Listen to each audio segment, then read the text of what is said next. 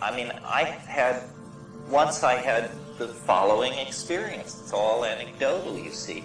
I was in a dry wash in the Negev desert, and there was absolutely no food, and I was a poor traveling hippie, a hashashin, and a cave dweller, and a ne'er-do-well, and it was like 120 degrees outside my cave, and I was sitting in front of my cave, smoking hash, and out through the shimmering heat, I could see this dot of a person.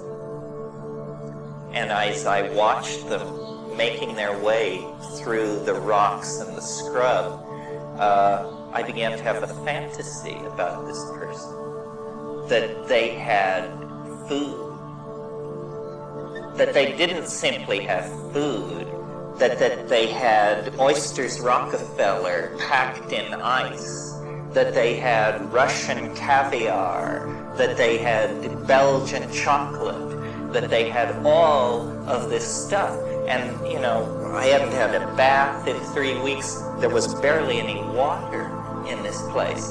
And this speck made its way toward me, getting larger and larger. And finally, it turned into this guy I barely knew, a fellow lost soul. This was in southern Israel 25 years ago. And he said, and he came up to me and he said, I have oysters packed in ice. I have Belgian chocolate. I have, and he had gotten a job dishwashing that morning at the King David Hotel and had just quit in disgust halfway through the day and had raided this super fancy 4-star hotel and just had a backpack full of this stuff.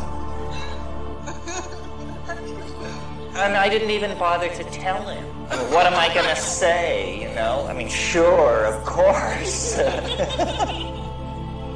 So these kinds of things, and they're very private.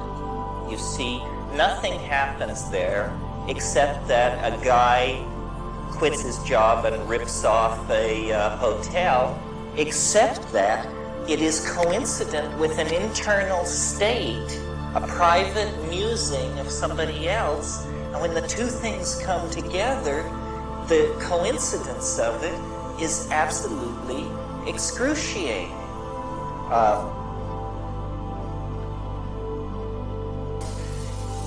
Some way of unbridling the horse we ride so that it can take us where it wants to go, which is back into this place where ego isn't grabbing. Because you see, it must be so that if the magic retreats from each one of us in the wilderness, how much more then it must retreat from us as a community, en masse, as a planetary species. So we live in a domain of triviality that we have created. You know, we have trivialized the world. The elves, the fairies, the water sprites, the energies that flow in the earth with the seasons, the movement of the stars, the machinery of being, the drama of life and death. We push all this away and we hold ourselves above it. I mean, death is sanitized, birth is sanitized, everything is made less authentic, as though we are somehow threatened by the authenticity of being. Why are we threatened by the authenticity of being? Why does it take such tremendously powerful hallucinogenic agents to put us where we should be operating in terms of our pattern of caring for the world and for each other? And this is a real question, I think. It goes hand in hand with the question that I think is very worthwhile for the group to try and deal with, which is, if psychedelics are so wonderful, are we better people? And if they are wonderful and we're not better people, then why not? What precisely is our relationship to people who know nothing of this? Is this a way? Is it the way? Is it no way at all? How does the mystical vision feed back into how we are with and for each other? Are we doing enough with that? Are we, do we exemplify enough what we know and what we feel?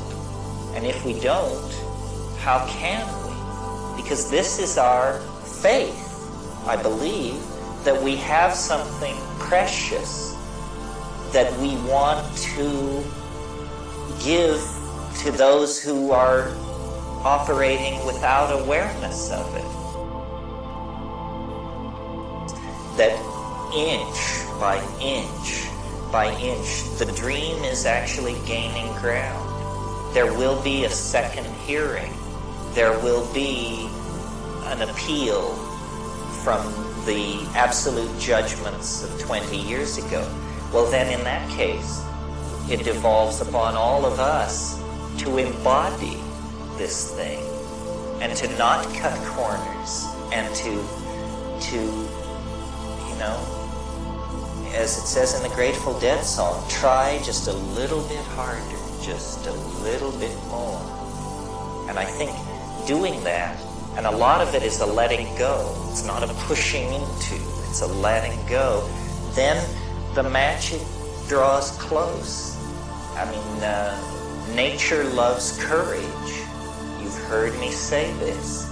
The way nature shows her love of courage is by removing obstacles.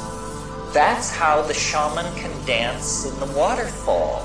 He can't dance in the waterfall except that he's so damn courageous that God suspends the laws of physics in the face of such faith. You know, it's something like that. It's the courage to be. The courage to be. To be is to dance in the waterfall. I mean, I skim the ideas off the depth of a sea of heart whose boundaries cannot be taken, because that's my style. But the unsaid part, the dizziness of the things unsaid. Remember the poem by Trumbull Stickney? I lean over your meaning's edge, and I feel the dizziness of the things you have not said. And the dizziness of the things unsaid, for us fans of dizziness, is ecstasy, the vertigo. Weren't we first spun in the schoolyard? Wasn't that your first altered state of consciousness? To be spun and spun until you fall down and watch the world move around? It's the dizziness